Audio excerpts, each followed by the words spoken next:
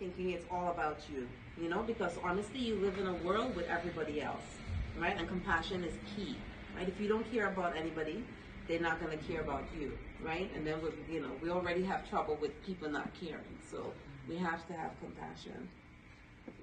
Always associate yourself with very positive people. I've learned that in life.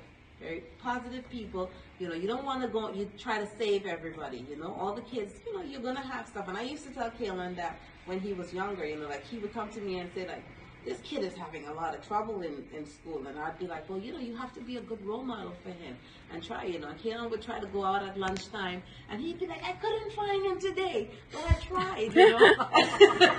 and you know, his teachers would always say that he was very compassionate. He always cared about others and would help, right? And so it's really important to remember that, you know, you want to associate yourself not only with the people who are having, you can't.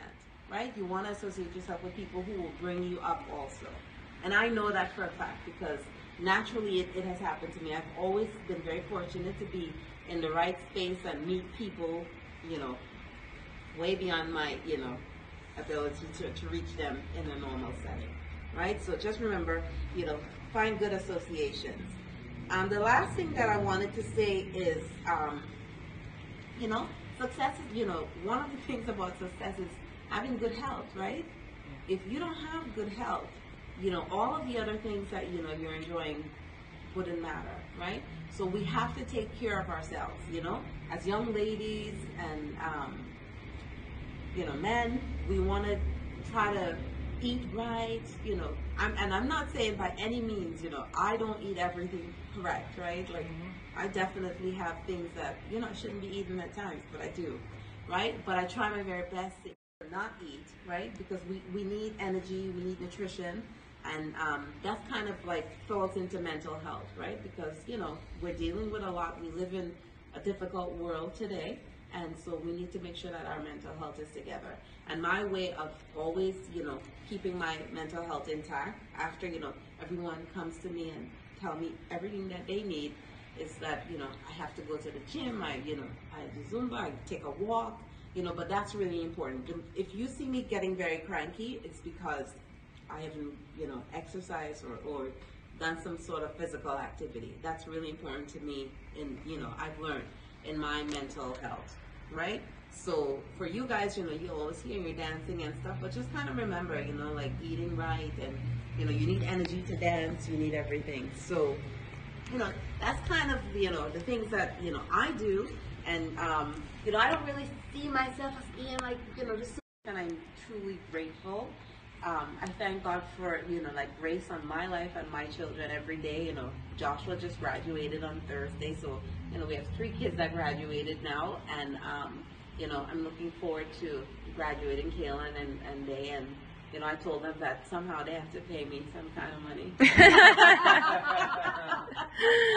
You know, it's not all scot-free like that, you know.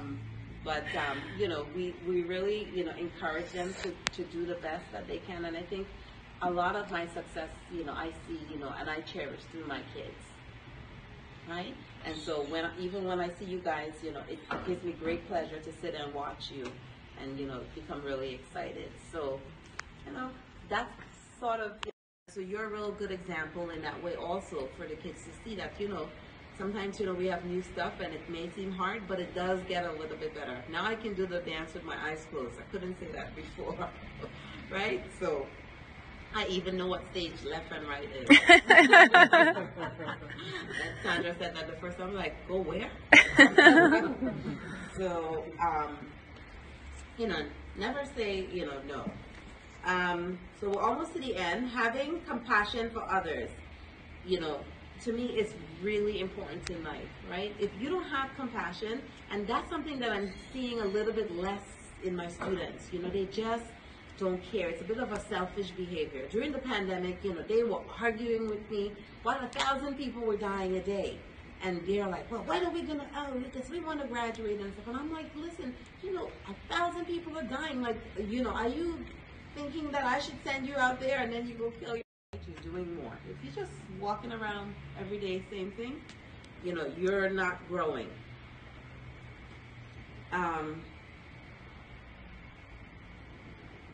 I always, say that I can't is never an option, right? You must always try. Because if you just say, I can't, that's kind of like shutting everything down. Now, I didn't think I could dance at all, right? To save my life in that sense. Like, when I walked in here, Sandra said, I think I was doing Zumba. And she was like, well, you got to bring it in and slow down a little bit, right? But, I was able to do it, right? But I probably, I didn't think that I would be able to remember all of that. When I look at you guys, you do some stuff like this, I'm in the mirror every day trying it right now. And I'm like, I have to learn how to do this, right? But, it's definitely, I appreciate what you guys do so much now because I realize how hard it is. But, that they understand that for them it's limitless. They can do whatever they want. They can be whatever they want. And the biggest thing that, I would like to see with my kids, or that the expectation that I have of them, is that they are kind and they're, one of the things that I have to say is I also give them the foundation and faith.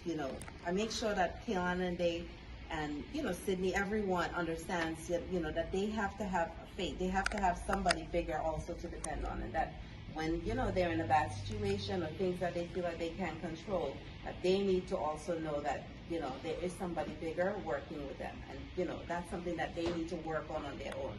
I provide the foundation, but it's up to them to, definitely do it and show them that if I can do it, you can do it too, right?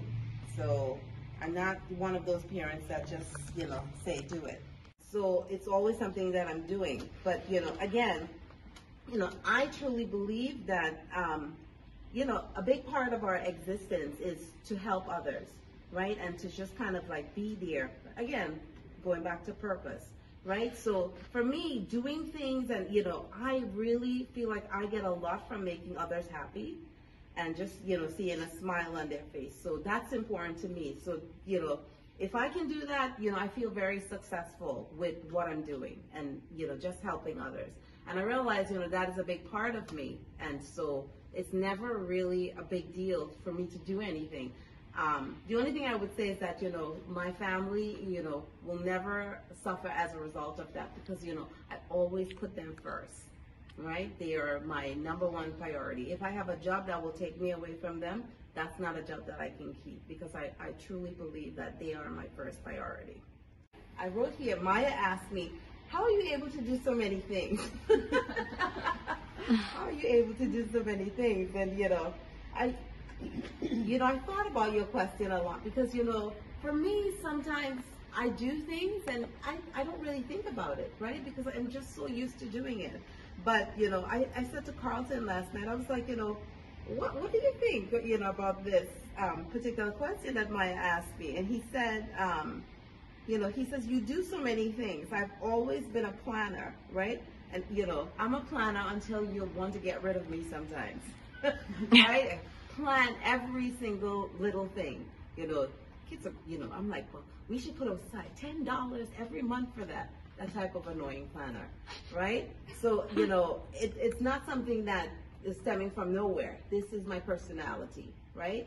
I'm used to, I have 5 kids. I'm used to juggling a lot of things, they all come to me, it's, staying grounded in my faith and, really believing that nothing is impossible. And, and this has really, led my life, I truly believe, I came from another country, as a teenager here, and, I had goals and things that I wanted to see, and I knew that I had to work hard for it, but, I'm really grateful for the opportunity in the United States because I feel in this country, and with all of you being here too, there's nothing that you cannot achieve, right?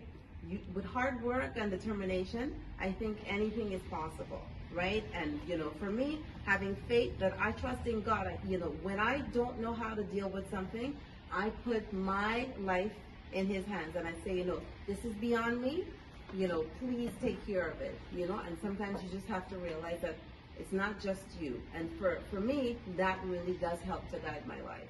Try something new, she would tell me no. But then when I, was not in the area, she would then go try it, right? She like that.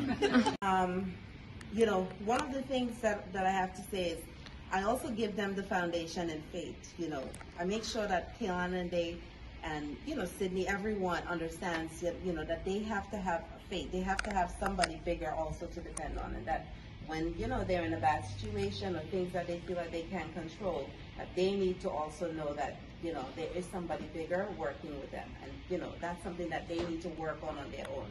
I provide the foundation, but it's up to them to, you know, definitely do it and show them that if I can do it, you can do it too, right? So I'm not one of those parents that just, you know, say do it.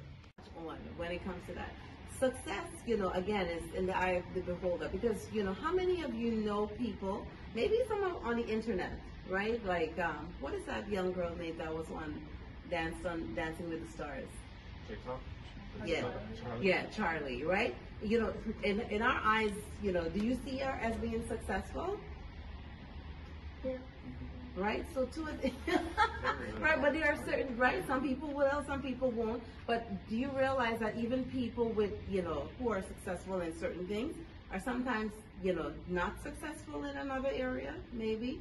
You know, they might have depression, they may be sad, you know. How many people do we know that they have lots of money, but yet they feel a sense of loss, right? And you know, not necessarily a purpose, as Sandra would say, right? So it's important to really, you know, have purpose.